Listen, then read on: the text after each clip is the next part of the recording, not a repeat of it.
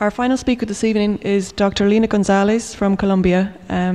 Dr. González is based at the University of Caldas and will speak to us this evening about the systematic review and meta-analysis of the effectiveness of cefquinome treatment protocols of clinical mastitis in dairy cows. Thank you. Thank you very much. Well, as Doctor said, I'm going to present the results of this study, which is a systematic review and meta-analysis of the treatment of the effectiveness of the cefquinome treatment protocols of clinical mastitis in dairy cows.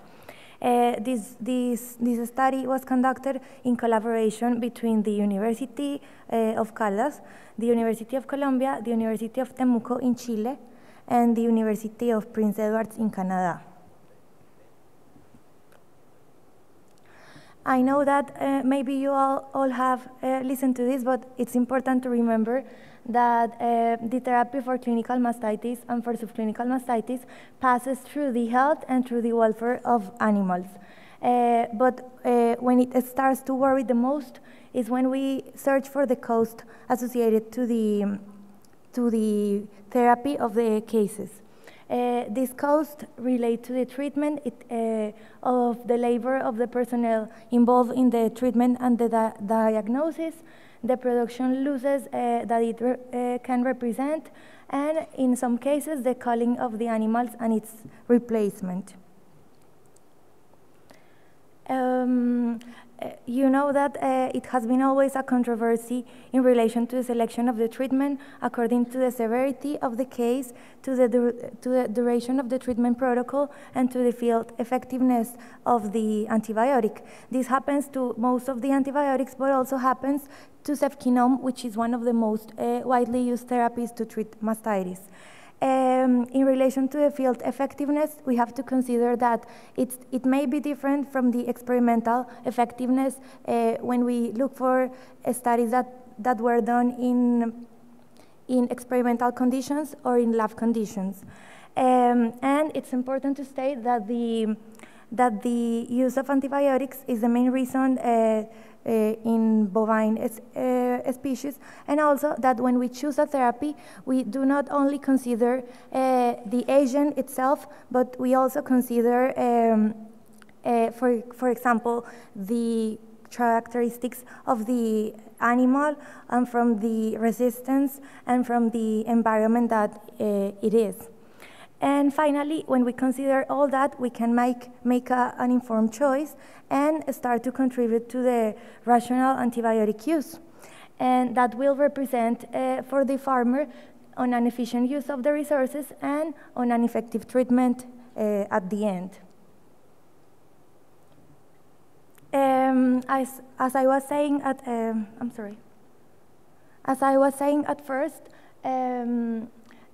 also for cefquinome, we have the doubt in which protocol do we have to use to treat clinical mastitis cases. If we have to apply a standard treatment duration, which is like 1 or 2 days, or if we have to use an extended treatment that it is 5 days, or sometimes it might be up to 8 days. And the idea of doing this systematic review and meta-analysis is that we want to provide recommendations that are evidence-based for people to use it in the field. So finally, the objective of this study was to assess the effectiveness of 2 treatment protocols using cefquinome standard versus extended therapy for the treatment of clinical mastitis in dairy cows by means of a systematic review and meta-analysis of scientific literature. So what we did, we started by choosing our question, which was the one that I have said all this time, which is the effectiveness of cefquinome standard therapy in comparison to the extended therapy duration for the treatment of clinical mastitis in bovine. So for answering that question, we started by looking for all the evidence that we could, the best way we could. And we searched for randomized clinical trials that evaluated the standard versus extended treatment duration with cefquinome that were done in cows or heifers with clinical mastitis diagnosis in any severity of the condition. It didn't matter if it were mild, moderate, or severe cases. And we searched that within these trials that they had clinical cure, bacteriological cure, clinical improvement, somatic cell count, and as secondary outcomes, we found the recurrence, the milk production, and the culling.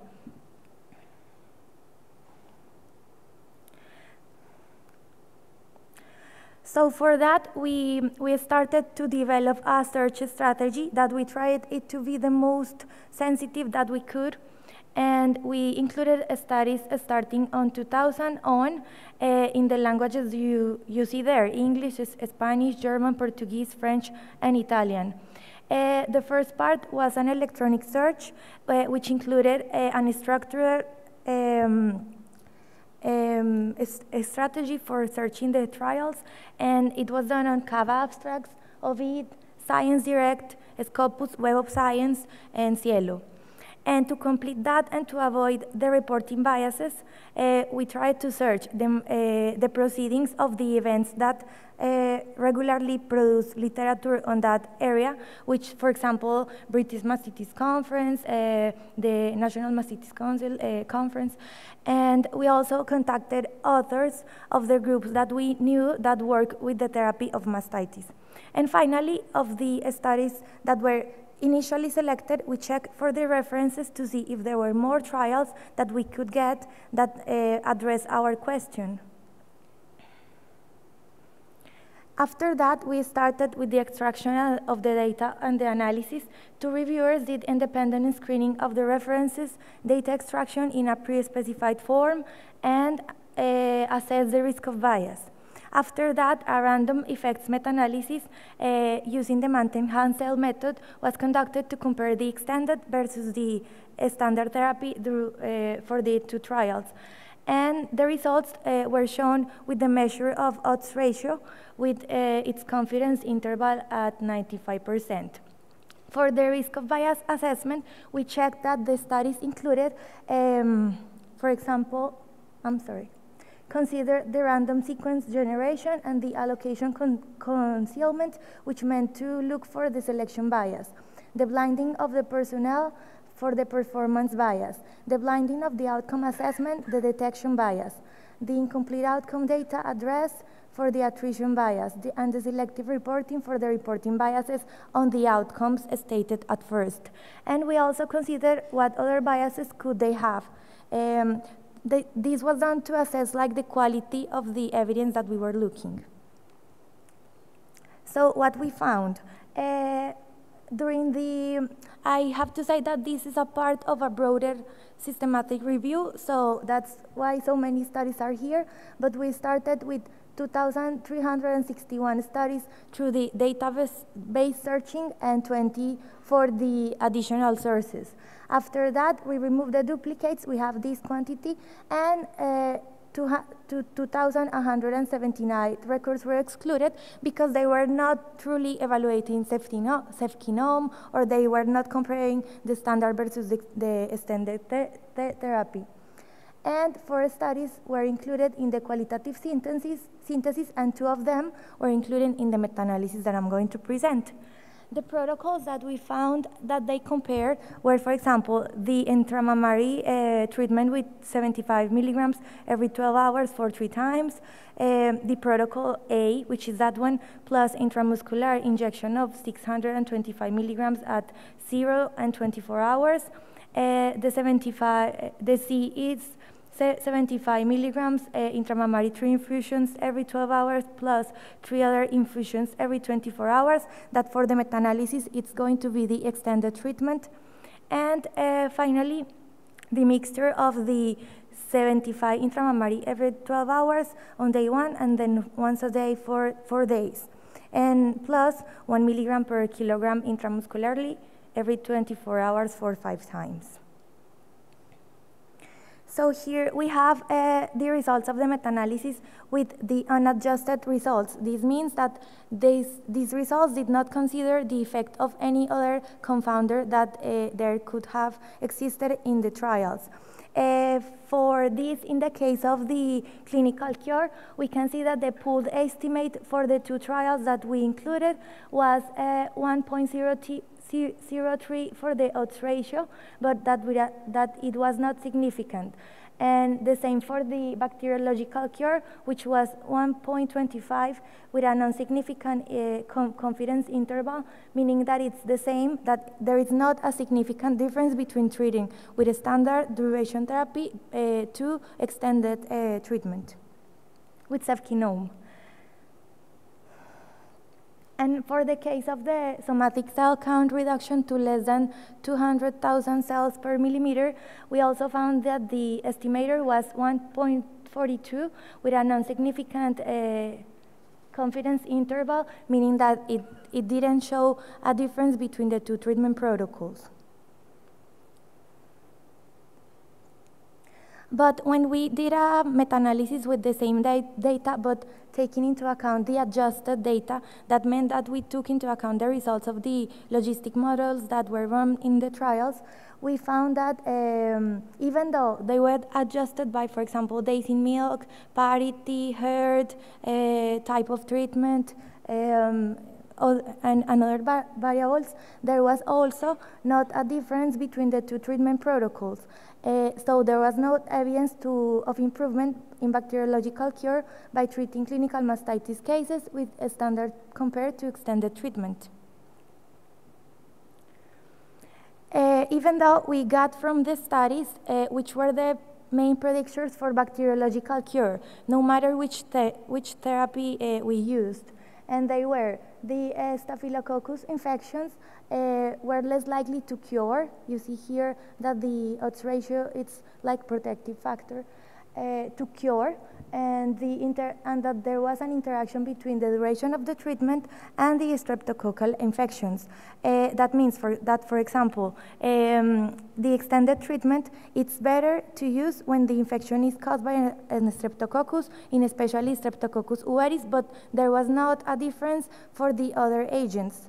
And finally, the SCC before the treatment was an important predictor, meaning that the higher the SCC before the treatment, the lower the cure probability, no matter which treatment you are going to use.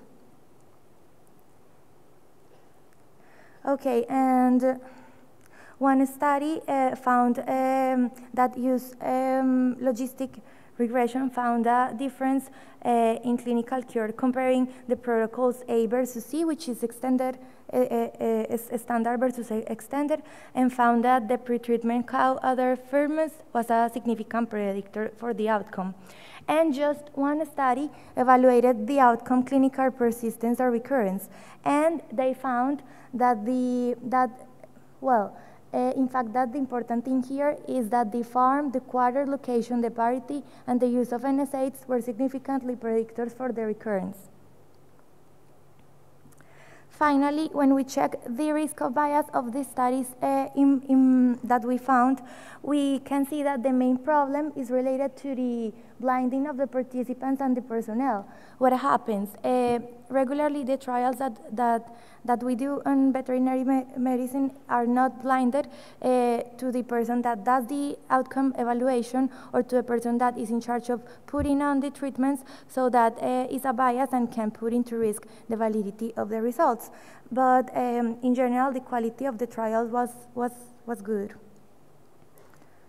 And finally, to conclude, there was no difference in bacteriological cure, clinical cure, or lowering the somatic cell count in the overall meta-analysis with raw data.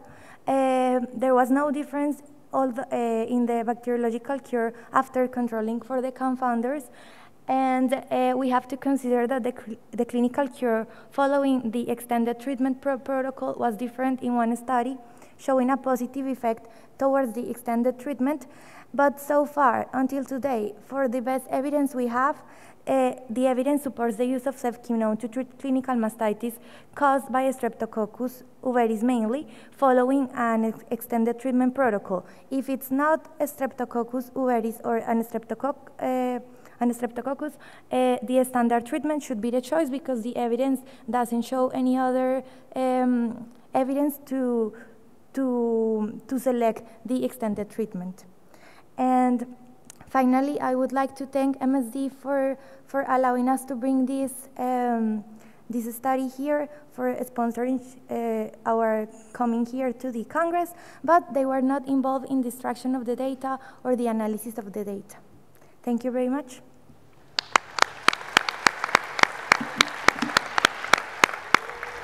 Thank you, Dr. González. Any questions from the floor?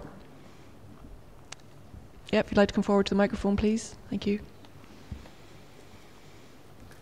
Thank you for your presentation. My name is Francesco Testa. I'm from Italy. I was wondering if the absence of difference could be due to the low number of studies included in the meta-analysis.